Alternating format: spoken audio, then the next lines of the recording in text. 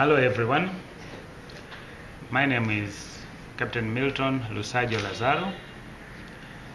I'd like to inform you that the government of Tanzania, through its mandate as the sole shareholder of Air Tanzania, has effected management changes with immediate effect. In that case, therefore, I have been appointed as the acting Chief Executive Officer and Managing Director of the company.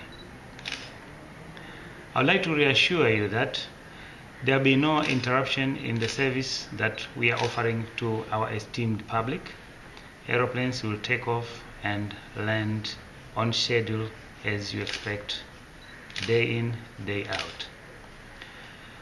Air Tanzania will continue with its plans for the future, and the 5-year business plan will continue to be implemented, and that will involve the acquisition of new aircraft and the leasing of more bigger and better wide-body aircraft, for which we shall use for our regional and international routes. All Air Tanzania asks is for the Tanzanian public to continue supporting us. Through your support, that is what underpins our growth.